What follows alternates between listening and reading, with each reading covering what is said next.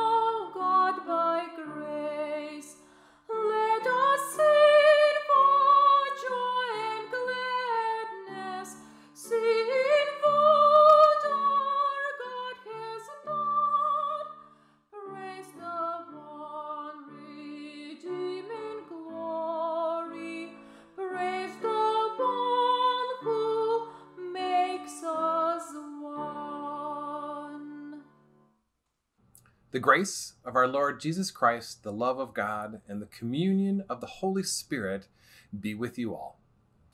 Let us pray together. Gracious and glorious God, you have chosen us as your own, and by the powerful name of Christ, you protect us from evil. By your Spirit, transform us and your beloved world, that we may find joy in your Son, Jesus Christ, our Savior and Lord, who lives and reigns with you in the Holy Spirit, one God, now and forever. Amen. Reading from Psalms chapter 1, verse 6. The Lord knows the way of the righteous. Happy are they who have not walked in the counsel of the wicked, nor lingered in the way of the sinners, nor sat in the seats of the scornful. Their delight is in the law of the Lord, and they meditate on God's teaching day and night. They are like trees planted by streams of water, bearing fruit in due season, with leaves that do not wither. Everything they do shall prosper. It is not so with the wicked. They are like the chaff which the wind blows away. Therefore, the wicked shall not stand upright when judgment comes, nor the sinner in the counsel of the righteous. For the Lord knows the way of the righteous, but the way of the wicked shall be destroyed.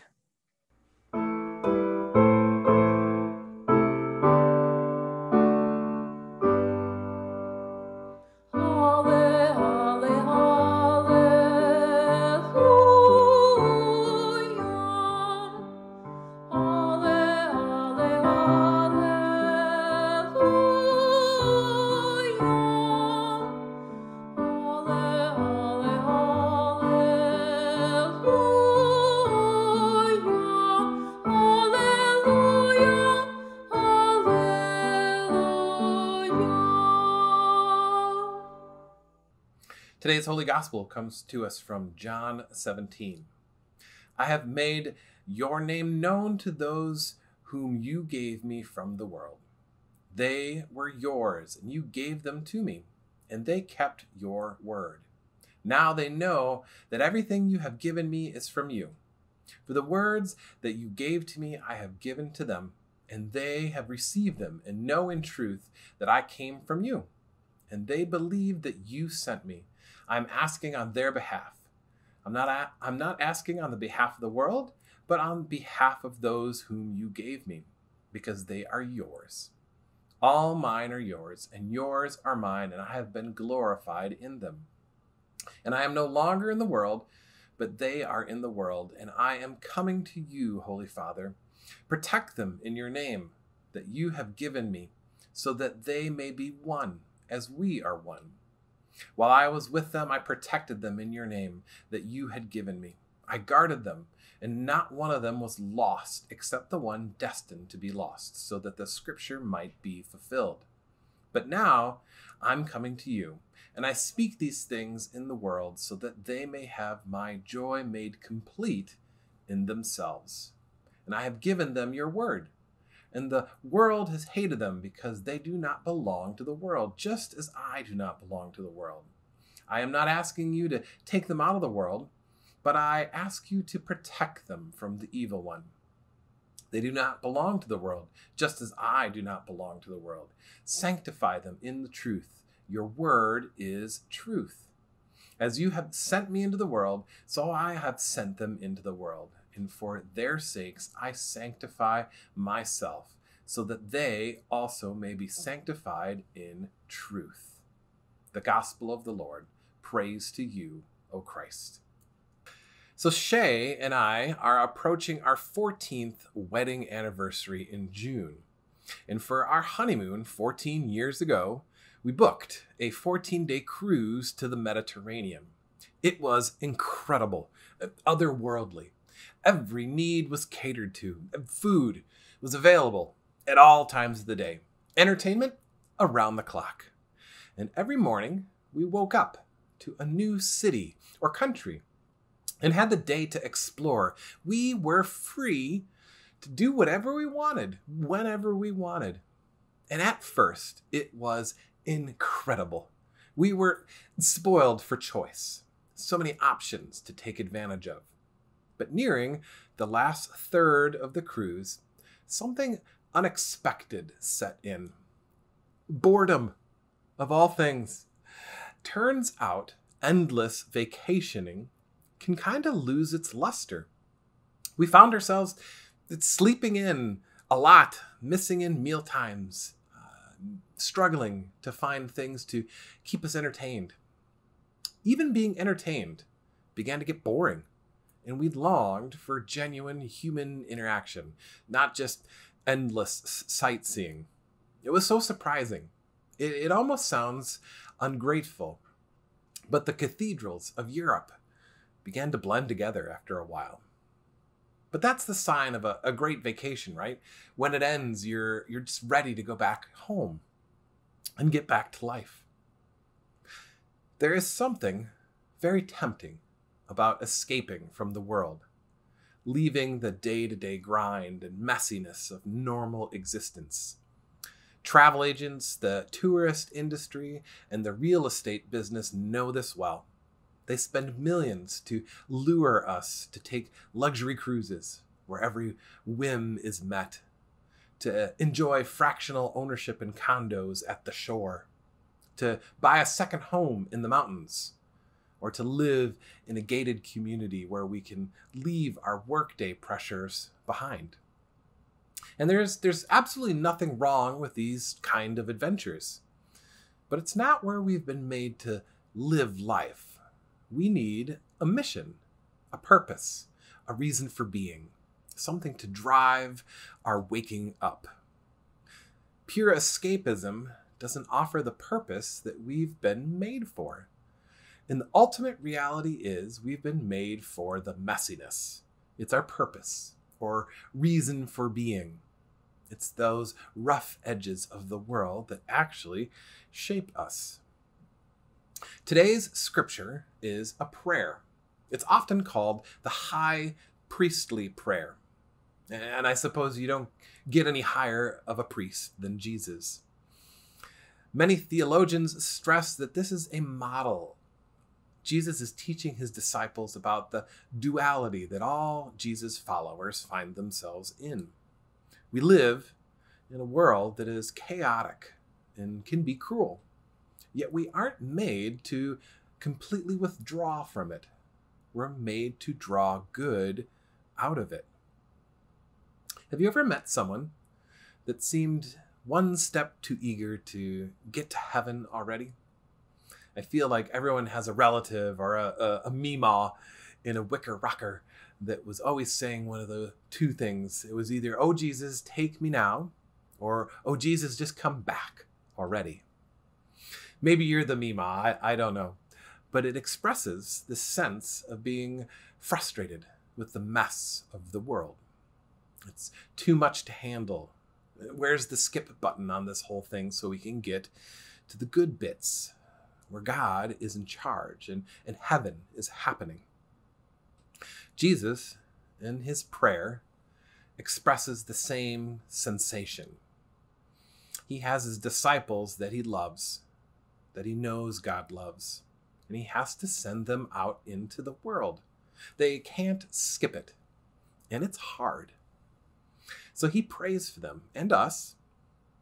I love verses in the Bible where Jesus prays for those that follow him because we receive these ancient prayers too. He prays three things. Number one, for the Creator's protection. Two, for their unity with each other. And three, that they would be sanctified. Said another way, Jesus asks God to draw us close to him, draw us close to each other, and use the world to draw the good out of us. Jesus has walked with his friends, the disciples, for 3 years. And what a walk it has been. Their lives are in a completely different place than where they started. Jesus has pulled back the veil between the physical and the spiritual, exposed the very heart of God for humanity, and made it abundantly clear what our purpose as people is. It's to be good. It's to be good people, even when it's hard. And he calls this process sanctification. Sanctification is a partnership between God and us where we willingly let God search us, find growth areas, find areas that just don't look like Jesus yet. We ask God to help us. We are willing to let God mold us, shave off rough edges, and challenge us to face areas of our life we would much rather ignore. But it's our purpose to become more loving, kind, gentle, and giving humans. And the crucible of this change is the world that we live in, as messy as it can be. If we skip it, we skip what God can do in us and through us. I think sometimes we assume it'd be easier to pursue holiness on a mountaintop or a secluded forest, away from the cacophony of the modern world. But God asks us to do the opposite, to live in the world, but not give in to it. Over the years, lots of people have interpreted that to mean different things. People have assumed it to mean not listening to music with drums in it, or music of a certain content, or not to read certain books or do certain activities. But I think a lot of that it's kind of thinking small. Being the world but not of it doesn't mean isolating off from the parts of it we don't agree with. Somehow, intertwined in a part of this sanctification process is this need to be connected to a still broken world. Somehow, the world and us need each other. The world's use for good people, people who will be kind when it would be easy to be dismissive, who will give when others would take, who will look out for others when others would look out for their own.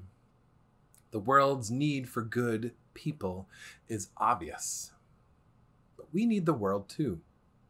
The world gives us our mission and our purpose. Even the most monastic of our church movements still found that they needed the world to live a holy life. They gave and served and worked and advised the human beings they moved among. This year has been hard. It's been hard because many of us have been isolated from our life-giving communities, from our families, from our neighbors. And the world seems to be hitting new heights of chaos. It's been weird because we haven't been able to do much to help the world.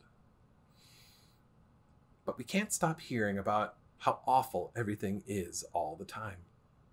We've been isolated, but not exactly on vacation. We've been out of the world, yet affected by it, like the Uno reverse card of in the world but not of it. And now, this week, the CDC has said that masks aren't necessary for fully vaccinated people, and Illinois is beginning to open back up. We're entering a season where we can begin to leave our seclusion. And it's okay. It's okay if you're feeling reluctant. And it's okay if you're feeling like this is long overdue. It's been hard on all of us. Hard in different ways, depending on your situation, your temperament, and your risk level. But as I've been pondering this new news, I am reminded that we need the world. That it's easier on our hearts when we can do the work we've been called to do. And I'm reminded of the things that Christ prayed for us. He prayed that God will protect us. He prayed that we will be unified with one another and that we're sanctified through our time in the world. No skip button needed. This is where we grow. This is where we become the people that God always intended us to be. Our best, most whole, most loving selves. So let's give peace to those who are anxious. Comfort those who are suffering. Let us meet needs with our resources.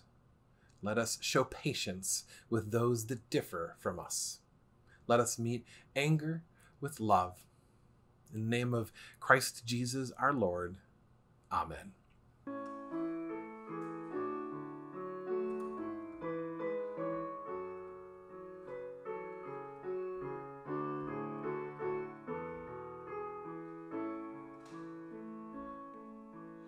I will come to you in the silence. I will lift you from all your fear. You will hear my voice. I claim you as my choice. Be still and know I am here.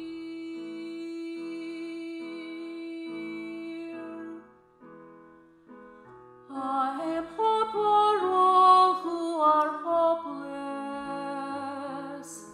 I am eyes for all who long to see. In the shadows of the night, I will be your light. Come and rest in me.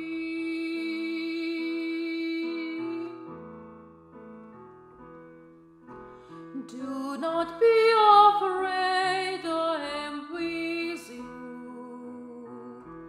I have called you each by name. Come and follow me, I will bring you home. I love you and you are mine. I am strength for all the despairing, healing for the ones who dwell in shame. All the blind will see, the lame will all run free, and all will know my name. Do not be afraid, I am with you. I have called you each by name. Come and follow me, I will bring you home. I love you and you are mine.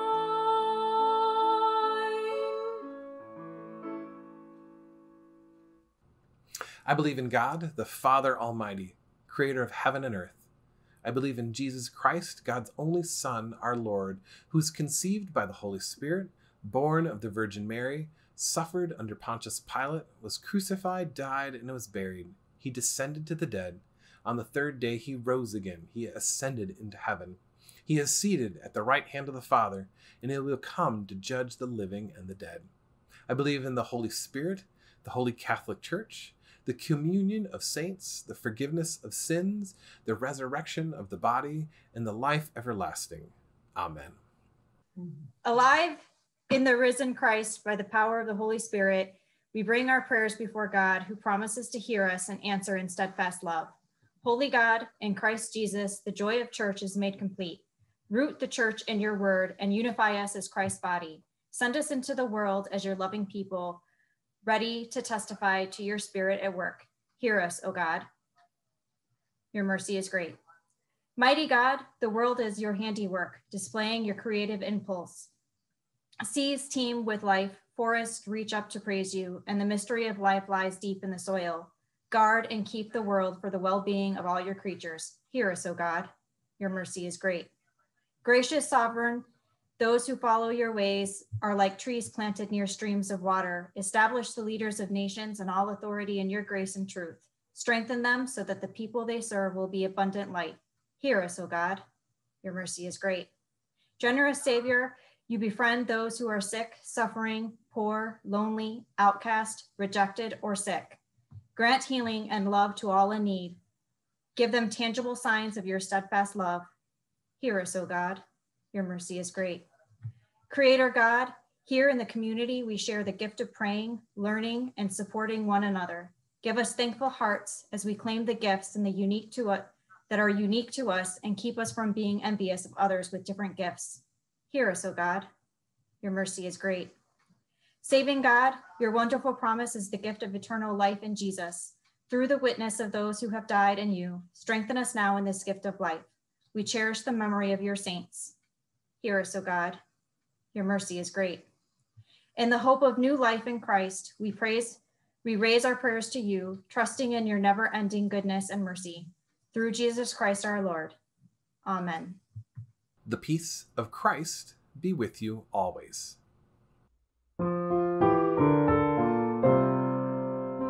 Salvation belongs to our God, and to Christ now live forever and ever. Great and wonderful are your deeds, O God of the universe. Just and true are your ways, our ruler of all the nations. Who can fail to honor your Lord and sing the glory of your name? Salvation belongs to our God, and to Christ the Lamb forever and ever. For you alone are the Holy One, and blessed is the one whose name is the Word of God. All praise and thanks to you, Holy God. Salvation belongs to our God, and to Christ the Lamb forever and ever. Gathered into one by the Holy Spirit, let us pray as Jesus taught us. Our Father, who art in heaven, hallowed be thy name. Thy kingdom come, thy will be done, on earth as it is in heaven. Give us this day our daily bread, and forgive us our trespasses, as we forgive those who trespass against us. And lead us not into temptation, but deliver us from evil. For thine is the kingdom, and the power, and the glory, forever and ever. Amen.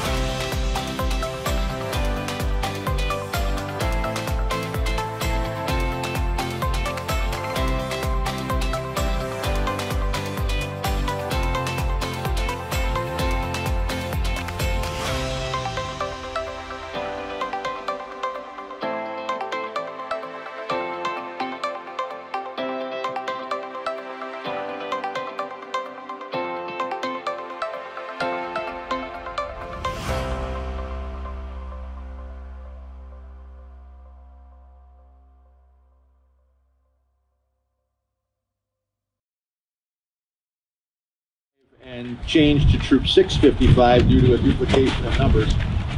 They have ended their tenure here with St. Mark's, but that doesn't mean that the love that they shared with us stops. We just recently had an Eagle Scout complete a project. Not long before that, we had another Eagle Scout that's a member here complete a project. So the work that they have done here over the years and the companionship they've provided, just been terrific. And I want to thank Ken Norton and Gene Norkus and everyone who's been a part of the Scouts here for the many, many years of their support. To sort of solidify that, the Scouts were kind enough to do a $5,000 donation to St. Mark's, and in honor of that, we're presenting and we'll post on our Tree of Life a bronze leaf that will forever say Troop 65, reminding us to do good turn daily. So we want to thank them very much for all their support over the many years. I personally want to thank these folks because I've had a very good relationship with Ken and Gene for a long, long time doing projects, and just a great bunch of people. And I can't tell you the number of wonderful kids that have come out of here, out of their program. So let's give them all, please, a round of applause. Thank you, guys. So a brief announcement based on another announcement. So this week, the CDC announced some interesting news about masks. The lowdown, if you haven't heard, is that fully vaccinated people no longer need to wear masks indoors or outdoors. This is really exciting for returning to normal. And actually, we were all ready to go with an email that outlined our plan for a return to our building later in June.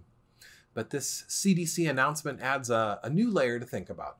So I want you to know that we know, and we are making plans, and we are going to do one more meeting with our safety team and our council before we're ready to announce our next phase of in-person gathering.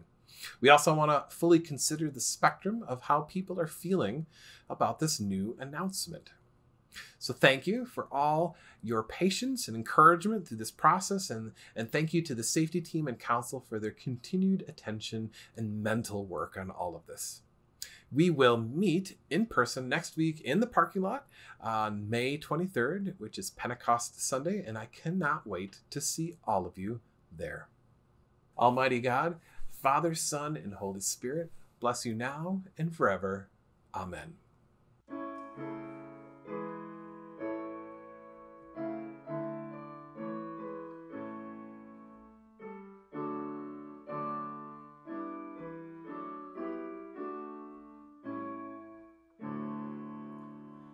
Christ is alive, let creation sing. The cross stands empty to the sky. Let streets and homes with praises ring. Love drawn in death shall never die. In every insult, grieved and war, where colors scorn or wealth divide, Christ suffers still, yet loves the more, and lives where even hope has died. Christ is alive and comes to bring good news to this and every age, till earth and sky and ocean ring with joy, with justice, love, and praise. Go in peace. Christ is with you. Thanks be to God.